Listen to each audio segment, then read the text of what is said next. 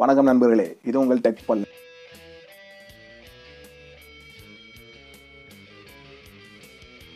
இன்னைக்கு நம்ம பார்க்க போகிறது JBL T460BT. அது ஒரு வருஷத்துக்கு முன்னாடி ரிலீஸ் ஆன ஒரு ஹெட்ஃபோன்ஸ். அது இந்த வருஷமும் எப்படி பர்ஃபார்ம் பண்ணுறதை நம்ம பார்ப்போம். அதுக்கு முன்னாடி அன்பாக்சிங் எக்ஸ்பீரியன்ஸ் எப்படி இருக்குன்னு பார்ப்போம்.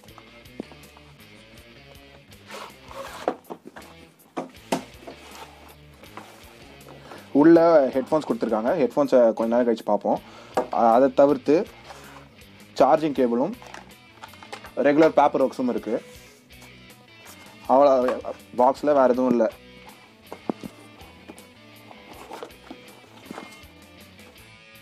அடுத்ததாக ஹெட்ஃபோன்ஸே கையில் இருக்குது. ஹெட்ஃபோன்ஸோட ஃபிசிக்கல் ஓரியன்டேஷன் பற்றி இப்போ பார்ப்போம். ஹெட்ஃபோன்ஸில் 4 ஃபிசிக்கல் பட்டன்ஸ் கொடுத்துருக்காங்க. 3 பட்டன்ஸ் ப்ளே பாஸ், வால்யூம் அப், வால்யூம் டவுனுக்காக கொடுத்துருக்காங்க. ஒரு பவர் பட்டன் கொடுத்துருக்காங்க. சார்ஜிங்காக சார்ஜிங் போர்ட்டும் கொடுத்துருக்காங்க.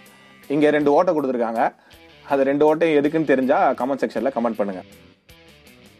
ஸ்பெக் ஓவரி பார்ப்போம். ஸ்பெக் வைஸ் பார்த்தா இதில் audio driver 30mm dynamic driver use பண்ணியிருக்காங்க.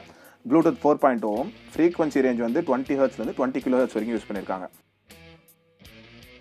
பில் குவாலிட்டி வைஸ் பார்த்தா ரொம்ப நல்லாவே இருக்குது. பில் குவாலிட்டி ஸ்டர்டியான லுக்கு. ஆனால் மோஸ்ட்லி பிளாஸ்டிக்கால் கொடுத்துருக்கறதுனால சீப்பாக இருக்குது. நீங்கள் வியர் பண்ணும்போது லாங் டைம்ஸில் ரொம்ப கம்ஃபர்டபுளாகவே இருக்குது. வெயிட்டும் ரொம்ப லைட்டாக இருக்கிறதுனால கேரி அரவுண்டுக்கு ரொம்ப நல்லாயிருக்கும். சார்ஜிங் ஸ்பீட்ஸ் பார்த்தீங்கன்னா அவங்க 2 hours சொல்கிறாங்க. ஆனால் எங்களுக்கு நார்மல் யூசேஜில் 1.5 hours ஃபுல் சார்ஜ் ஏறிடுது. அதே மாதிரி battery backup 7 to 8 hours, heavy யூசேஜில் 7 to 8 hours நிற்குது.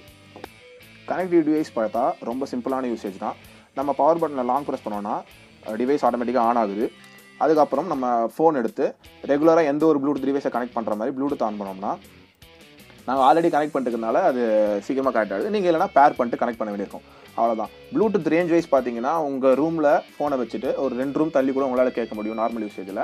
இந்த ஹெட்ஃபோன்ஸில் எனக்கு ரொம்ப பிடிச்ச விஷயம் என்னென்னா, நீங்கள் சார்ஜிங் பண்ணும்போது உங்களால் யூஸ் பண்ண முடியாது, ஆஃப் ஆகிடும் ஆட்டோமேட்டிக்காக.